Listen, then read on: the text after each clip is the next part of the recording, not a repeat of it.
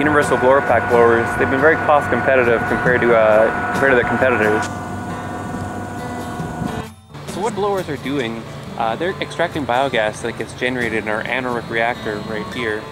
The anaerobic reactor, it digests the wastewater that gets generated from the KB Specialty Foods plant, and it generates biogas, which is a mixture of methane and carbon dioxide with trace amounts of hydrogen sulfide.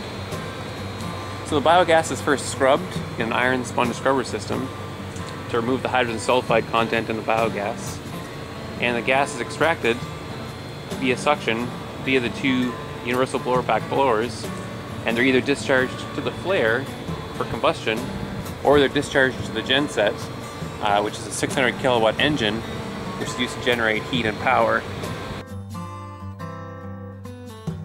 This technology right here, we call it a sequencing batch reactor technology.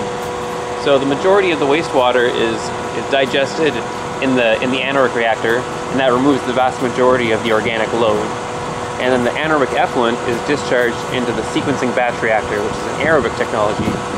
So what the Universal Blower Pac blowers are doing is they're supplying air to the SBR during a specific sequence, during a specific cycle of events. So during the aeration period, the blowers supply air at a controlled flow rate to supply oxygen to the biomass, which will remove the little bit of BOD that's remaining in the wastewater. And the SBR settles during the settle event, and the final clarified effluent is discharged to our effluent EQ tank and discharged to the sewer.